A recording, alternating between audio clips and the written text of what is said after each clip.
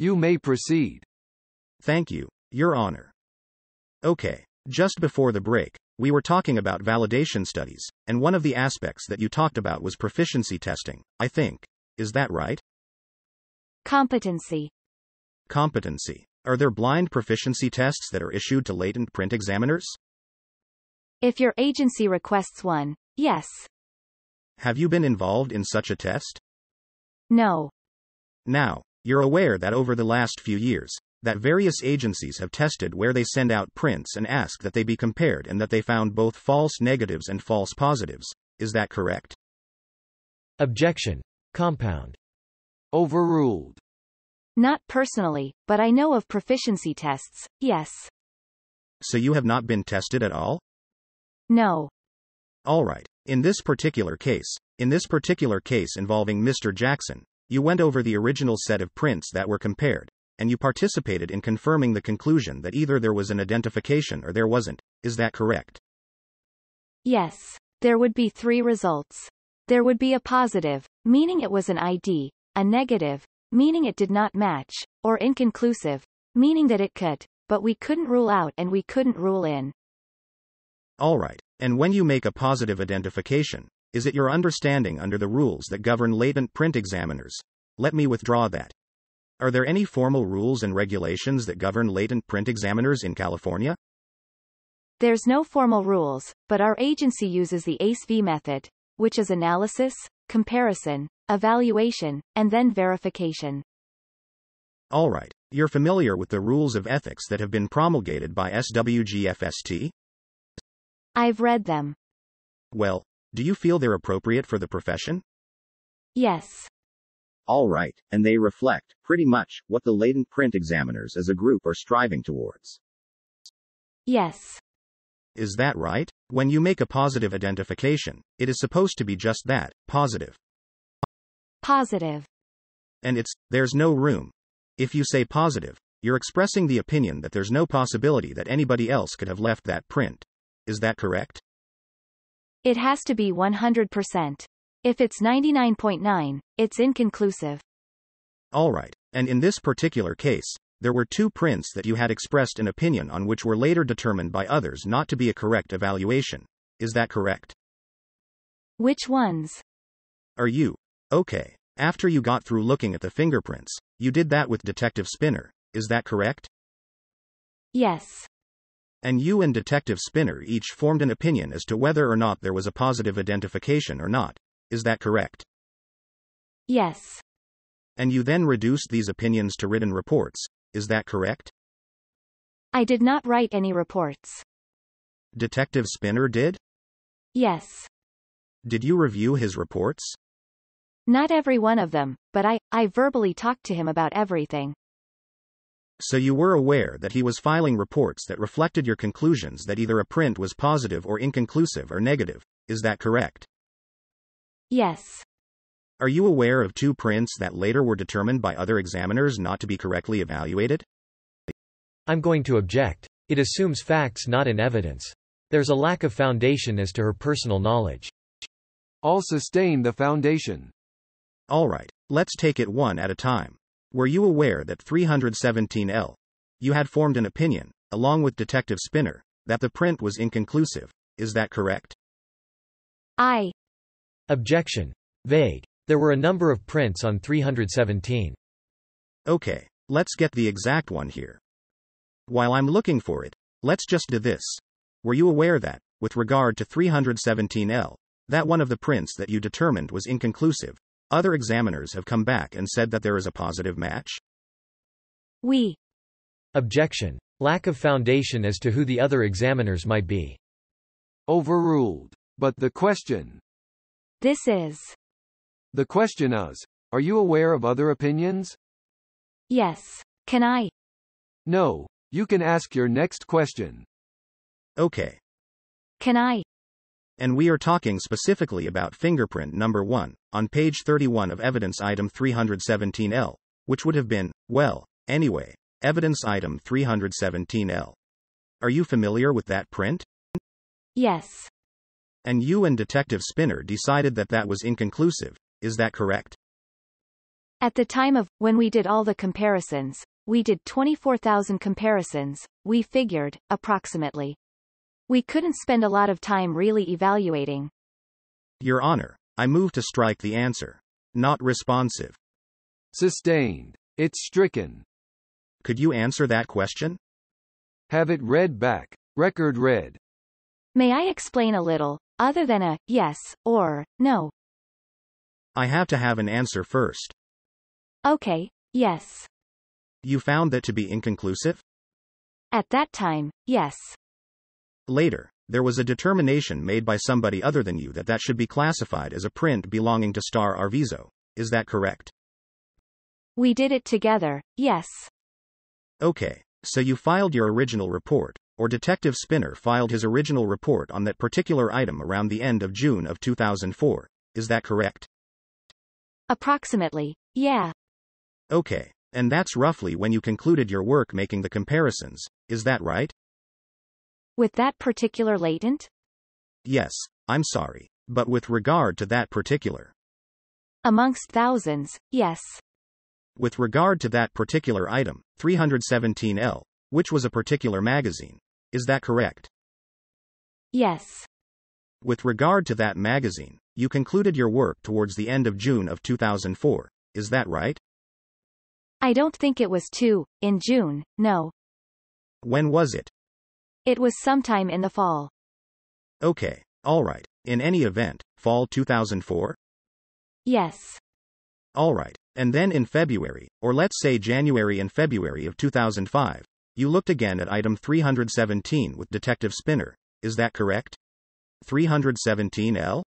I think it was in January, yes. January 2005? Yes. Okay, we're in the middle, at that time, of pre-trial motions in this case. Is that correct? I guess so, yeah. Jury's about to be. Well, it was the beginning of January 2005, because I was still pregnant. Okay, alright, and at that time you had already, by that time, you had already filed this report saying that print, that being fingerprint number 1, developed on page 31 of evidence item 317L, was inconclusive? I did not file a report. Detective Spinner filed the report with that conclusion, correct? Your unit filed a report with that conclusion, correct? Inconclusive in November, October. And then we filed another report I believe in January. Yes, ma'am. And then, actually, the report that you filed. Do you have that report in front of you, by the way? I did not file a report. It's Spinner. Detective Spinner filed it, right? Yes. And you and he were working together in your unit, the forensic unit, Bureau of Criminalistics for the Sheriff's Department analyzing these prints, correct? Not, I was on maternity leave at that time. I came in for a couple hours one day to meet with him. One day when? In January. Okay, so when he says that you concurred with him that this print should be reclassified, you concurred with him based on a 2-hour consultation? Well, I would think it was more than 2 hours, but I can't say exactly. I didn't have a stopwatch with me. It was an afternoon. It was a print that we couldn't spend the time on it, as I recall. What I want to ask you is how much time, now. What you're saying is maybe more than 2 hours, but it was an afternoon. It was an afternoon, yes. Alright, and in the course of that afternoon, did you review other prints other than the one that we just referred to? Print number 1 on page 31 of 317L? Yes, I believe we reviewed all the inconclusives. All of them? Yes. And you determined in this case, between the two of you in that period of time, that your previous inconclusive should be now reported as a positive for Star Arvizo. Is that correct? Yes. As an examiner, you always go on the edge of caution, so you want to make sure it's a positive. If you want to rush a job and if you don't want to rush a job, you make it an inconclusive. How many weeks did you work on the fingerprint examinations prior to coming back in January? Oh, a few months. Few months? At least, yeah. And when you said, I forgot what the number was, some thousands of comparisons. Yes, You have 10 fingers on each hand, and we had 3 people to compare it to, and I believe there was over 700 latents, so that makes approximately 21,000 comparisons. So you're comparing the 700, more or less, 700 latent prints. Approximately. To 3 people, each of whom had 10 fingers. Yes. Alright, and you said you never want to make a positive identification unless you're 100% positive, correct? Yes. And you said if you're rushing things, you definitely don't rush into a positive. You'd rush into an inconclusive? Yes, so you can spend the time later re-examining, if you have the time. In that same January time period, it was determined that your positive identification of fingerprint number 1 on page 7 of evidence item 317-0 where Mr. Jackson was positively identified by you earlier, that should have been inconclusive. Is that correct? We didn't make it a positive, because I still feel it's a positive. Bob feels it's more of an inconclusive. And so we can't come to a conclusion, so it's still an inconclusive. So, Bob is Detective Spinner, is that correct? Detective Spinner, yeah. But once again, that had been written up as a positive prior to January and February of 2005, correct? By Bob Spinner, yes. So fingerprint identification is really subjective, is that correct? Yes.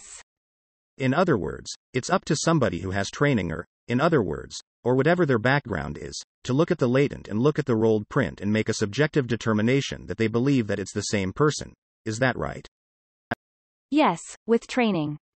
And we have indicated with a couple of examples, and I won't go into any more particular ones with you right now, but there have been a number of other notable misidentifications of prints in recent years, have there not? Yes. Alright, now, you talk about the ACE-V analysis. And the ACE-V analysis was actually put together really by Sergeant Ashbaugh of the Royal Canadian Mounted Police? Yes. And Sergeant Ashbaugh was a sergeant in the RCMP? Yes. And he decided that, 20 years ago or so, that fingerprint analysis needed to be upgraded and have a more scientific vocabulary. Is that correct? He was one of the many people, yes. And he, in fact, coined the phrase, ridgeology. Yes. Do you consider yourself a ridgeologist? To a certain point, yes. And he wrote a book with that name in the title, I think. Yes. When you say, ridgeologist, or, latent print examiner, you're talking about looking at the ridges and trying to see what you got in that latent, if it matches the ridges of the rolled print. Is that right? Yes. Now, prior to Sergeant Ashbaugh's arrival on the scene and his writing and whatnot, the Galton points were given a tremendous amount of weight. Is that correct? Yes. And by Galton points, we sometimes hear there's so many points of identification where you look at a particular image on the magazine or from the scenescope or the super glue or the ninhydrin, and then you look at the rolled print, and you say, aha, that looks like the end of that line ends just about exactly the same place on both prints. Would that be an example of a Galton point? Yes. And at one time it was thought that simply counting the number of Galton points was a good way to make a positive identification. Is that correct? A long time ago. They need to be the same orientation, too. Alright, so we've gone from just counting, where somebody says, we've got 12 points of identification, for instance, to looking at more than just the 12 points of identification? Yes. Ultimately, when you do your analysis, the first thing that you need to feel comfortable with is that you have a valid print. That is, a latent print is a print that was, in fact, preserved properly and enhanced, or whatever was done to make it visible, that all of that was done in a reliable fashion. Is that correct? Yes. And then you do an analysis of the print to see if there's going to be enough of a print and enough of a coherent print to do a comparison, correct? Yes. You could have one print over another that might cause problems, is that right? That's one of our problems, yes. And you can have a print that's on paper that's crinkled, or there's some other problem with it so you don't get enough of a print. Yes. You could have a print where just the edge of somebody's finger hit the paper and that's the only thing that will show up. Yes. So the first thing is, you try to analyze the print and make sure you got enough to go with. If there are danger signs, do you reject the print? Yes. Alright, so, for instance, if there are too many, there's too much pressure, there's a smear or something like that, it may render the print really unusable. Is that correct? Yes. Now, assuming you find a partial print, which is a portion of that otherwise ideally rolled print that's sufficient, you go to the comparison stage. Is that right? Yes. So we're actually doing this ACE-V thing. You do the analysis. Can I give a quick description? We did analysis, right? Yeah. Now we're going to comparison. That's C, AC? You have missed a few things in the analysis. Go ahead. Okay. You also look at the general pattern. If the pattern, the subject you're comparing to is a known, your suspect, has all whorls, and the print that you're comparing it to is a loop, you can eliminate him right then. You don't have to go any further than that. So you've got to look at the overall latent print as far as the pattern, the details in the latent, and you can do some quick evaluation, right then and there, that you don't need to continue on to the comparison process. Alright, so whether that's part of analysis or the first part of comparison, you do a basic overall comparison of the known or rolled prints with the latent. Yes. Is what you're saying, and then you go to a more detailed comparison if you feel we're still in the ballgame. You got enough to look at, you think, and then there's a general agreement that it's either a whorl or a loop or an arch or something, right? Yes. So when you get to comparison, tell me what you do besides count Galton points. You look at the 3 levels of detail. There's the general pattern, then ridge flow of the fingerprint or palm print. Then the next layer of detail is Galton's details or minutia, which is what we call it now, and those are ridge endings, where the ridge will just go up and end, or bifurcation, where the ridge goes up and it separates into 2. There's short ridges, which are just little short ridges in between the row of other ridges. There's dots, which are just a little dot. And there's scars, marks, warts, other things. You look at those and see if they line up in the same orientation. And then you can go down to the 3rd level of detail, which is ridgeology of the edges of the ridges, like edgeoscopy they call it, and it's the actual way the ridges form, if there's a bump in it, or if it flows a certain different way. And you can also look at the porioscopy, the actual placement of the pores along the ridges. Okay. In order to get to what you're calling the edgeoscopy or the porioscopy, you have to have a very good latent. Is that correct? Yes. Most latents, for instance, on a magazine, most latents you're not going to be able to see that kind of detail to make that kind of comparison. Is that correct? Most of them, yes. But some are clear enough, yes. And you talked about the Galton points. For instance, at one time it was thought that maybe 12 points of identification would assure an absolute positive identification. Is that correct? By some agencies, yes.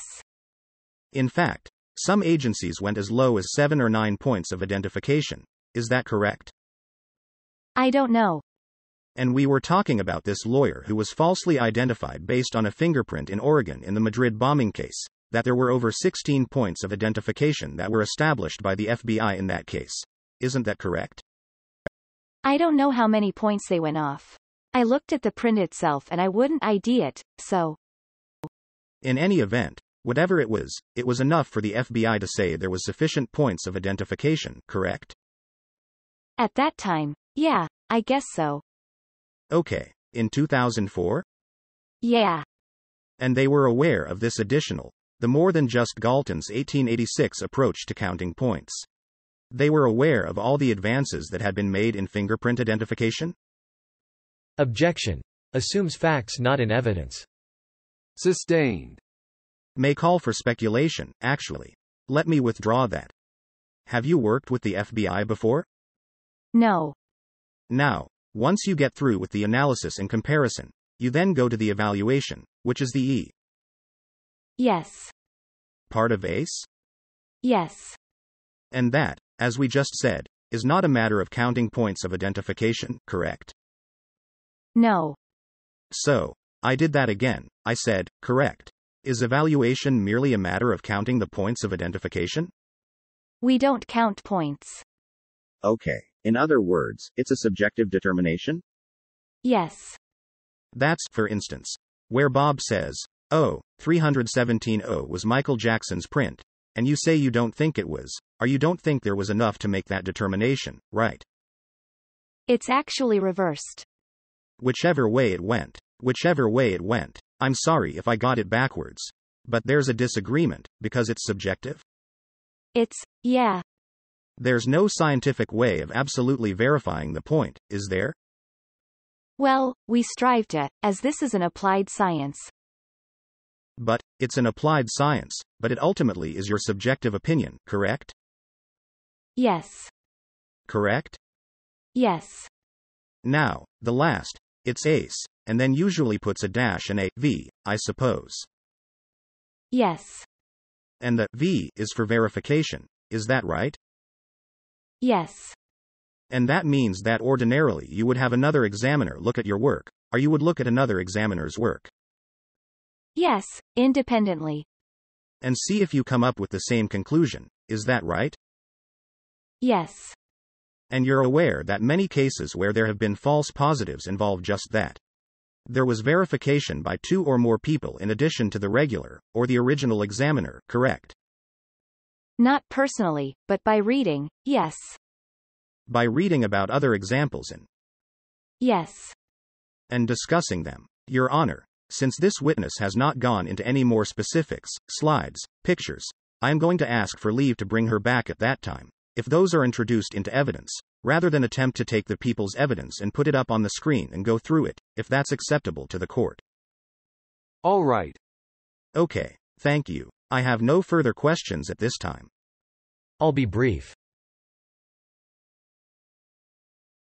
You've mentioned the word subjective a few times when you're talking about fingerprint comparisons. When you go through the ridges and pick out the minutiae, what you're trained to do, is it your belief that those items are there, or is that something that other people, you hope, can pick out as well? Well, I hope that other people can come to the same conclusion that I came to. And you've used the word applied science. Yes. Is your craft one that, I hope, can be replicated by others doing the same fingerprint comparison? It should be. Okay. If I did a comparison and I hand it off to another examiner, they should come to the same conclusion I did. And that's what an applied science is. That suggests some objectivity to this? Yes. Objection. Leading. Sustained. Move to strike. Stricken. Did you want to explain that inconclusive that you and Mr. Spinner went back to take a look at? Yes. Fingerprint comparisons. I'm going to object as, first of all, the question is vague.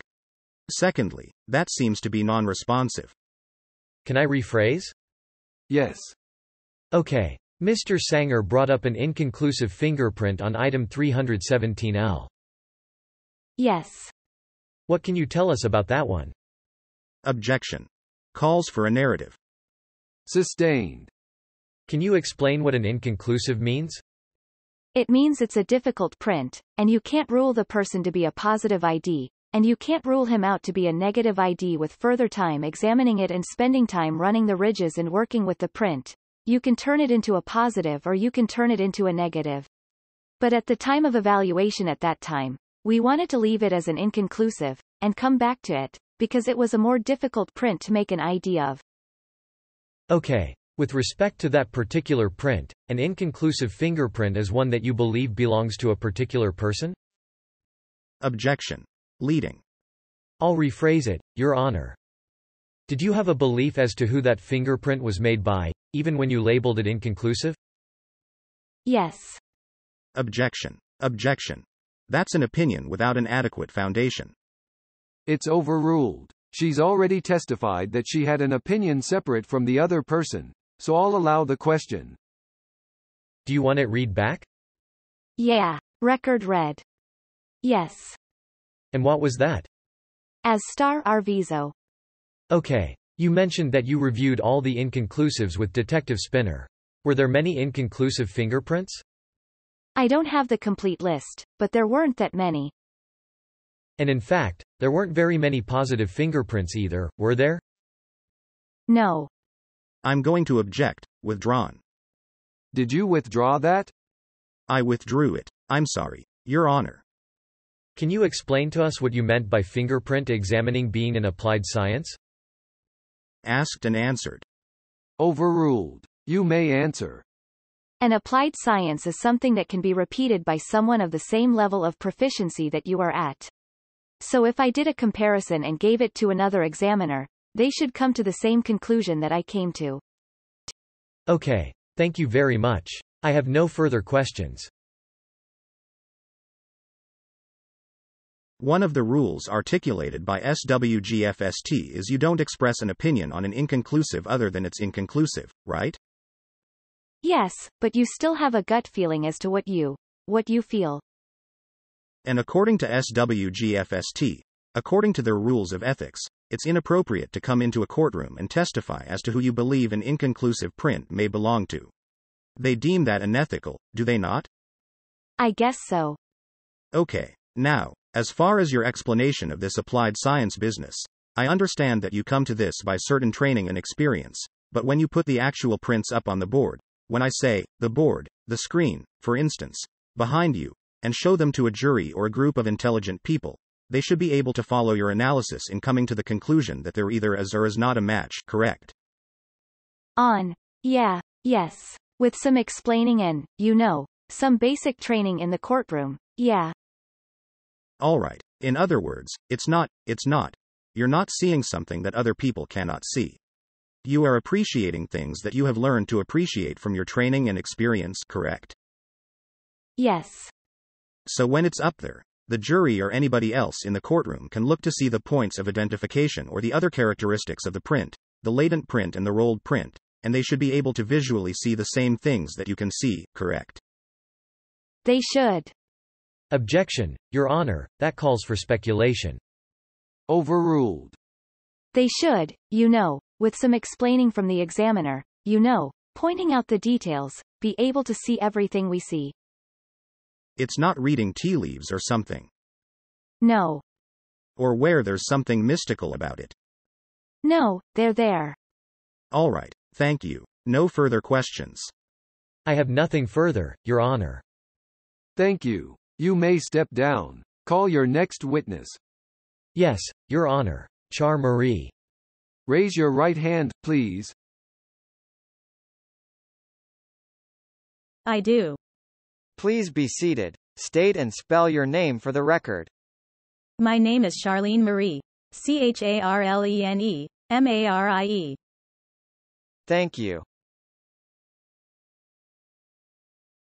Did you bring my binder? I did. Well, good afternoon. Good afternoon. Can you please tell the jury who you're employed by? I work for the California Department of Justice at the Santa Barbara Regional Crime Laboratory. I'm a senior criminalist there. How long have you been employed by that agency? Just about 15 years. How long have you been a criminalist? 15 years. Do you, on occasion, receive requests from the Santa Barbara County Sheriff's Office to process evidence on their behalf? I do. And what is the procedure in getting the evidence to you to process? The procedure is that someone from the Sheriff's Office will bring in the evidence. We also accept evidence via UPS, or in the mail. We serve San Luis Obispo and Santa Barbara counties, so some of our agencies ship their evidence into us. And sometimes we go to the scene and help collect evidence. On or about February 4 of 2004, did you receive some evidence? Is that the question? I lost my place, from Lisa Hemman? May I look at my notes? If that refreshes your recollection, certainly. On or about February 4, did you receive an item of evidence from Lisa Hemman of the Sheriff's Office? May I approach to see what notes are being looked at to refresh? Yes. Thank you. These are submission forms. So, yes, I did. I received evidence. And did you ask me what did I receive? Not yet. Okay. What did you receive? I received item 317, and various subsets of that, 317B, G, K, L, R, S, Y, double B, double C, double E, double K, double R, W, double Y, and triple D 15 items. Okay. Did you note the date on a form anywhere when that evidence came to you? I did, on the submission form. Lisa Hemman signed it off. I made a notation, IP, which means to us, in person, and my signature, and then I wrote the date. Okay. If she testified earlier that she dropped it off on February 5 of 2004, is that in conflict with your record? I. Objection. Leading. And calls for speculation as to when it was received. Calls for a conclusion. Sustained. What did you do with the item when you received it from Ms. Hemman? I locked it. Well, we logged it into the lab, and then I locked it in my evidence locker in the evidence vault. Did you mark the bag in any fashion? Yes, we put the case number on it, my initials would be on it, and the date that I received it. I've just placed in front of you exhibit number 529. Is that correct? Yes. Would you please remove the contents of exhibit 529 and tell the jury if you recognize what the contents of that exhibit are? I recognize it. It's a sealed brown paper bag, and this is my writing on the bag that has our lab case number for this case. That's my signature, and that's the date that I put on the bag. Is this the bag that you received on February 4 from Lisa Hemman? Yes. Okay. Did you open that bag immediately upon receipt? I did not. When did you first open that bag? I'm going to check my notes. That's okay? I first examined item 317, the contents of this bag, in July 27th. And from the time that you received it on February 4 until July 27th, where did that bag remain? The bag was in my evidence locker in the evidence vault from the time I received it until May 20th. On May 20th, Detective Al Lafferty of the SO picked it up and he returned it the next day, on May 21st. So from February 4 until May 20th of 2004. It was in. Sorry. It was in your evidence locker? Yes. Did anyone else have access to your evidence locker? No. No? No. Okay. When you did open the bag in July. In July. Did you make a photographic record of the contents? I did. Okay. Did you also write notes on the photographic record explaining what you did at the time that you did it? Yes, I did. I'm going to mark this next in order, 766. May I have this 2-page document? Do you recognize Exhibit 766? Yes, I do. Can you tell the jury what is depicted in that? I took a photo of the front cover of each item that was in the brown paper bag after I opened it, so at the top is my writing saying that I removed the taped, sealed bag from the vault and that there were 15 items in the bag. I list them, and then I started taking photographs of what I saw in the bag with their item numbers on these 2 pages. So there are 15 photos printed out on these 2 pages. Is Exhibit 766 an accurate depiction of? Yes. The record of your file? Yes. Does it accurately depict the magazines that were within Exhibit? What is the exhibit number on the bag? I'm sorry. 766. I need to look at the bag. I'm sorry, I'll ask that question again. Is 766 an accurate depiction of what was inside the bag? Exhibit 529. When you received it from Lisa Hemman on February 4, 2004? Yes. May I publish, Your Honor? Any objection? Is he offering to admit it, I suppose, first before he publishes? Yes. No objection. Move to admit and publish. All right, it's admitted. These are just the photographs of the front pages, correct? Yes. And there's a page 2? Yes, there's a second page. The yellow stickies, post-it notes, that are visible in this Exhibit 766, in particular protruding from 317R and 317U, were those in place at the time that you received this evidence item? They were. Okay. When was Exhibit 529 and its contents released to the Sheriff's Office for good? On July 29th of 04. Okay. So essentially you had that item for almost 6 months? Yes, but for the one day that it went to the Sheriff's Office and came back. For that period of time, during that period of time, was there any period that you were unavailable to work on this case? Yes. Explain to the jury why that was. I'm going to object. Relevance, Your Honor. Overruled.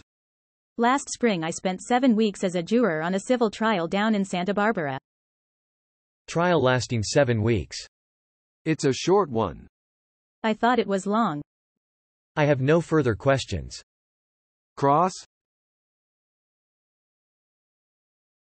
All right. How are you doing? I'm a little nervous. Really? Otherwise fine, thank you. Excuse me. Now it's caused me to choke.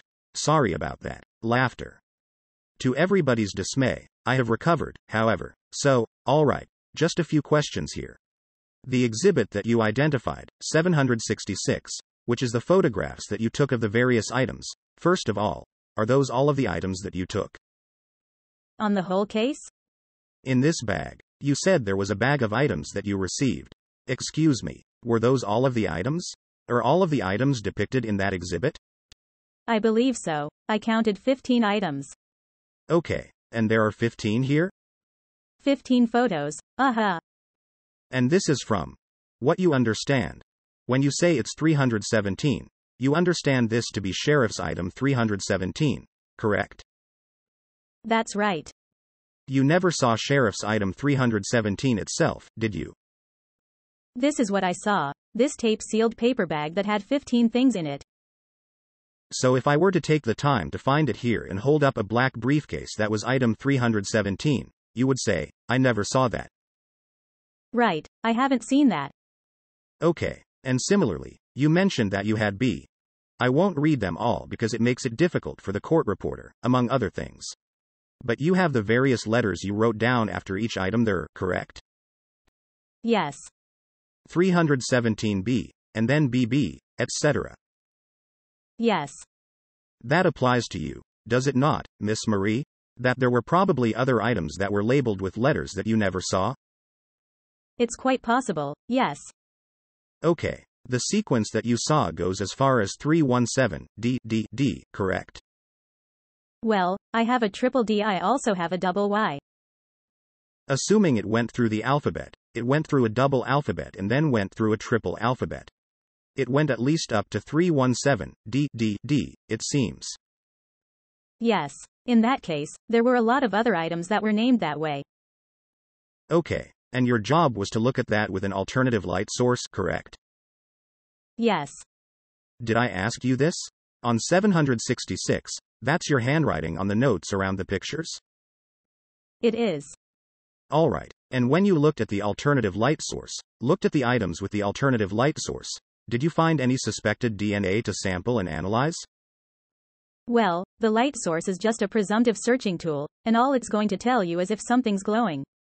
If something's glowing, biologicals do glow, so that's one area that you might want to test. Okay, is that what you were looking for? I was looking for biological material, yes. Bodily fluids, pretty much? Correct. The question is, did you find any? I did not. So as far as you could tell, there was no DNA to be tested from the materials you were sent? Well, there's no seminal material. There's nothing you felt.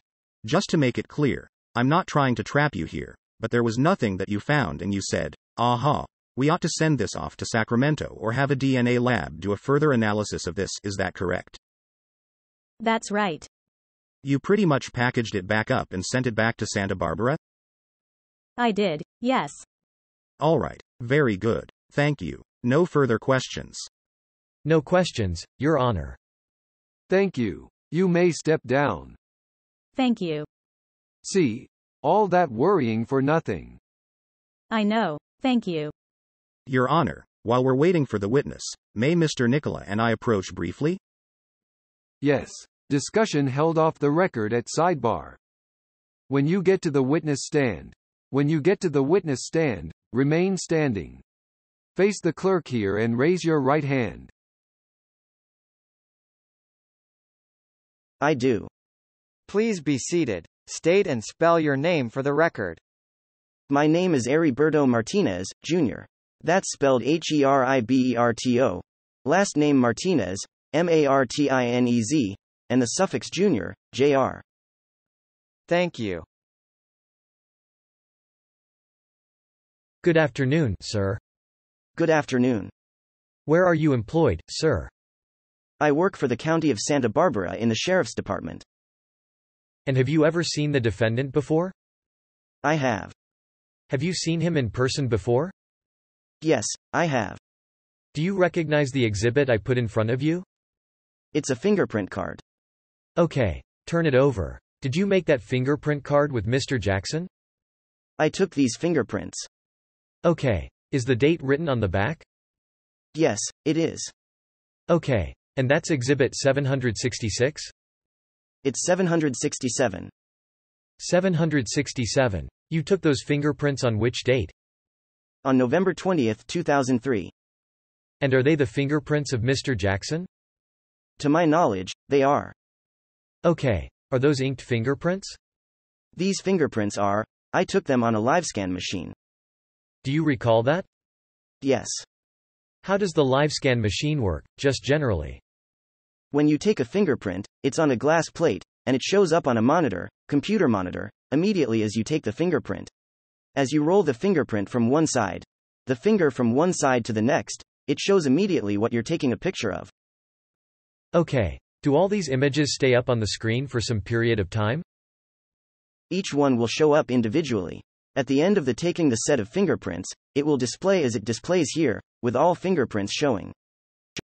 Okay. Did you take Mr. Jackson's fingerprints on that date? I did. Okay. And does that record reflect that those are Mr. Jackson's fingerprints on the writing on the back of that exhibit, 767? Objection. Calls for hearsay.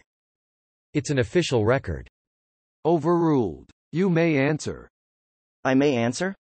Yes, you may answer. Repeat the question, please. The question was, does the back of that document, 767, with the writings, indicate that those are Mr. Jackson's fingerprints? Yes, it does. Okay. And is your name and body number also on that document? My last name and my body number are on the document. Okay. Your Honor, I move 767 into evidence. No objection. It's admitted. No other questions. Cross-examine? Okay. Mr. Martinez, how are you? Very well. How are you, sir? I'm doing fine. Thank you for asking. You are a sworn peace officer, or not? I'm a sworn officer, yes. Are you 24 hours a day sworn or when you're on duty? Only when I'm on duty. So you're a correctional officer with the sheriff's department, is that correct? That's correct. You're not a deputy who patrols or a detective, that sort of thing, is that right? That's right. Okay. And one of your duties at the jail, excuse me, from time to time, is to book people in who come in. Yes, sir. And you have other duties there as well, is that correct? That's correct. Sometimes you patrol various areas of the jail? I work in most areas of the jail, yes. So you've done pretty much anything that a correctional officer would do in the jail, I take it? Yes, that's correct. There you go. And you're not trained as a latent print examiner, are you? No, I'm not. And you? When you're taking these prints from people and using this LiveScan device, you received some training on that from some source? Yes, I did. It was on-the-job training?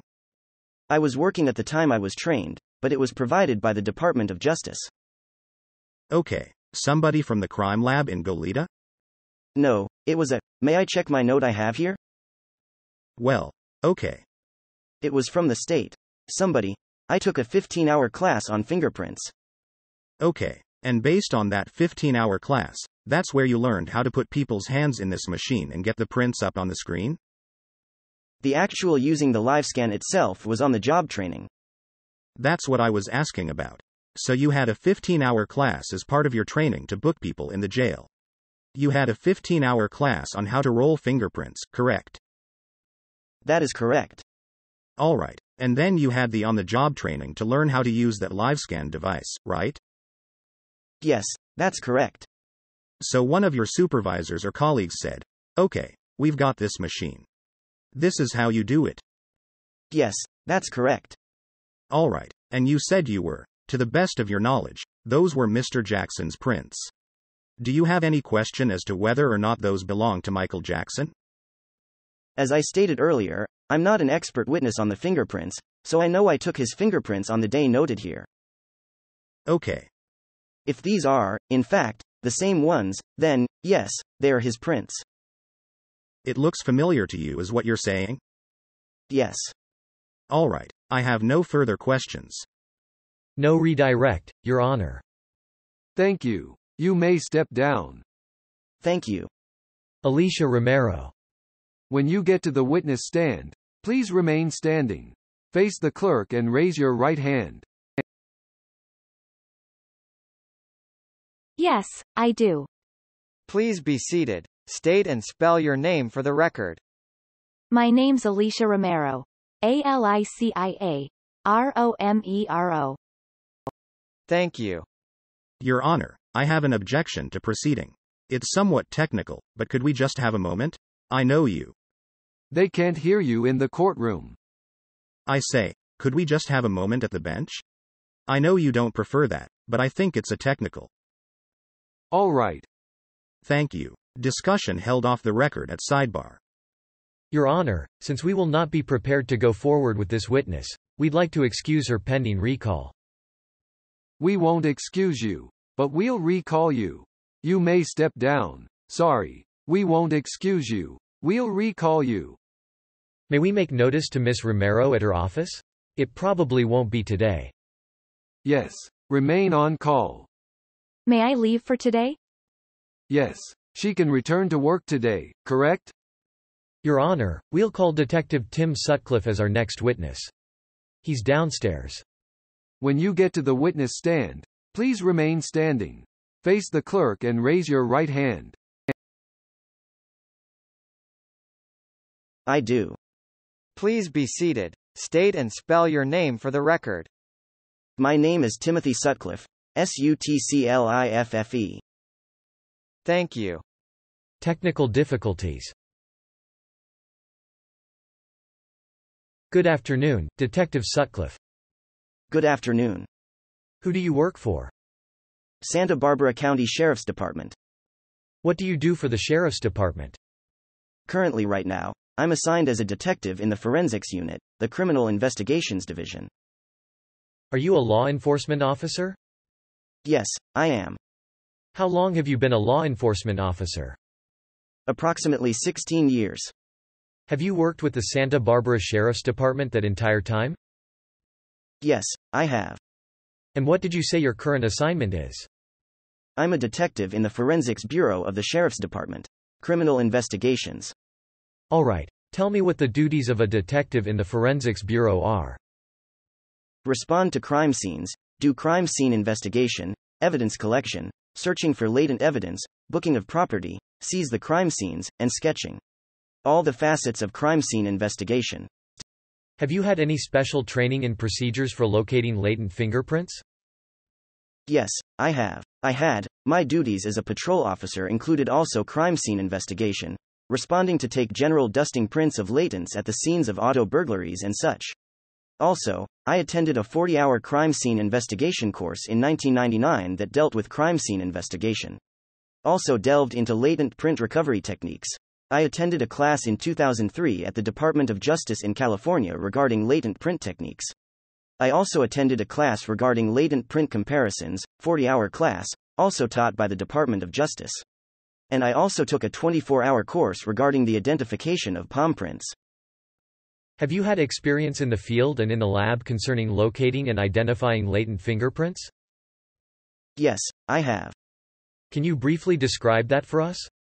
In the lab we do print techniques dealing with using the alternate light source, scenescope techniques, using chemical processes to develop latent fingerprints, and also using super gluing techniques, as well as fluorescent powder dusting, magnetic powder dusting and the like. So have you personally used ninhydrin solution to locate fingerprints? Yes, I have. And have you personally done cyanoacrylate ester fuming, if I pronounce that correctly, to aid in the detection of fingerprints? Yes, I have. Have you personally used the scenescope in the detection of latent fingerprints? Yes, I have. Did you participate in establishing a protocol for finding latent fingerprints in the Jackson, People v. Jackson case? Yes, I did. Who else participated in establishing that protocol? At that time, I believe it was ID technician Torres, myself, and Detective Albert Lafferty. And can you briefly tell the jury, or, yes, just briefly tell the jury what protocol was decided upon to look for fingerprints on magazines that were seized pursuant to a search warrant of Neverland? Based on the type of magazines that we had, mostly of a semi-glossy, glossy nature, it was decided, after lots of consideration, that we would use the super gluing technique, followed by a scenescope search for latents after the super glue technique. And once that was completed, we would then do a ninhydrin chemical process to hopefully further develop some prints. And did your department prepare a PowerPoint presentation to guide us through this protocol that was established for this particular case? Yes, they did. Your Honor, could we have the lights dimmed? And I'd ask that you provide me with input number 1. For the record, this is a PowerPoint presentation. I presented a copy to the court marked as an exhibit and provided a copy to defense counsel. What exhibit is it? Madam Clerk, could you help me with that? 723. 723. Okay. All right, Detective, I'm going to ask you about each of these slides and ask you to tell me exactly what they depict, okay? Very well. Let's begin. This is a demonstration of the original photography recording protocol. Each magazine was placed on a copy stand, photo-documented page for page. This included the loose pages which were not part of a complete magazine, which might be some of the inserts such as the little subscription cards you might send in to get another copy, that sort of thing. Were there also some pages that were standing alone, some pages that had been torn out? Yes. All right. Once that process was done, a digital camera was connected to the computer. The pictures were automatically downloaded and stored onto our forensics computer. Now, was this before any examination of the magazine was done, before any alternate light source, anything of that nature? Actually, we had completed some alternate light source examination of this prior to this process taking place. All right, so the magazines were intact when you first looked for biological materials using the alternate light source? That's correct. So then the magazine was taken apart after that portion of the protocol was completed? That's correct. Okay. As a matter of fact, here is showing the separation of the magazine after the photographs are taken. They were cut down the middle and separated into individual pages. And this is to facilitate the processes that we were going to be using to develop the latent prints. Each item was retained, pending the next process, all together as one item. I'm not sure what that means. Do you mean you kept the magazines together? No, each magazine was kept, all pages together, before they were put into the next process. I see. Okay. At that time, they were subjected to a cyanoacrylate ester fuming process, and that's referred to as superglue fuming, and each separate page was hung in a fuming tank. In this case, we have some aquariums which work quite well for that. Just need an airtight container. The pages were exposed for approximately 15 minutes, allowed to dry for approximately 30 minutes. And then they were individually placed into plastic sheet protectors which were placed into binders. Now, where was this process done, the fuming? The fuming was done in our lab at our Santa Barbara station. Okay. And who was it that was assigned the task of fuming all of these magazines?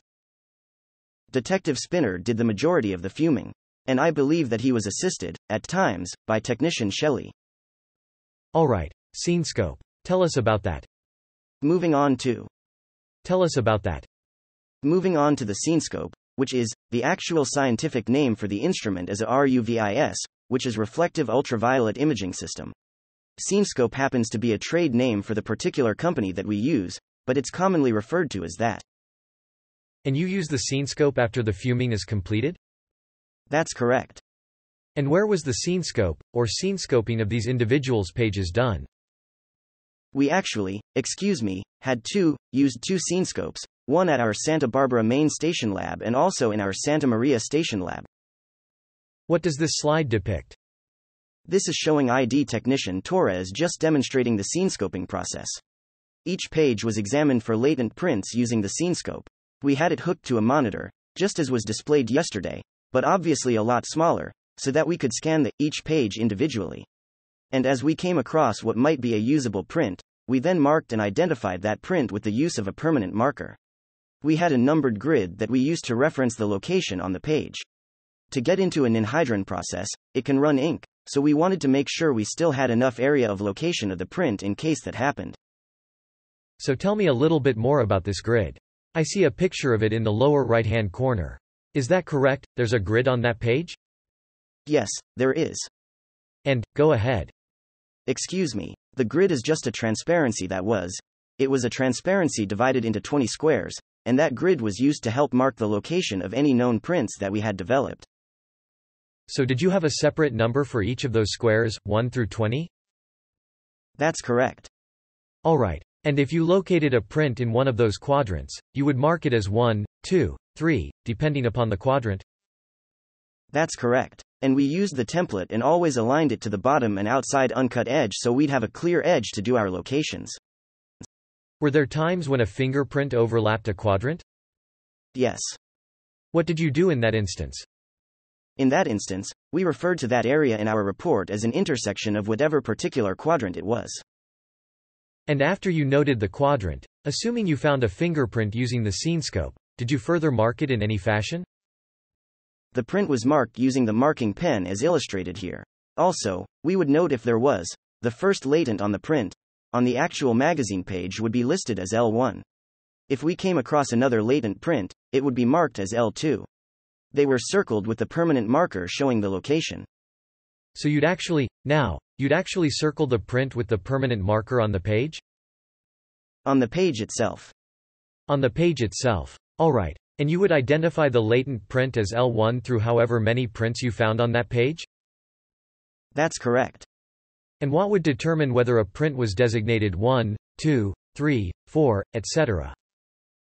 At the time we found it, whatever sequence we were in. So if we'd already found 2 and came across the next one, it would be 3. Let's take our break. Thank you.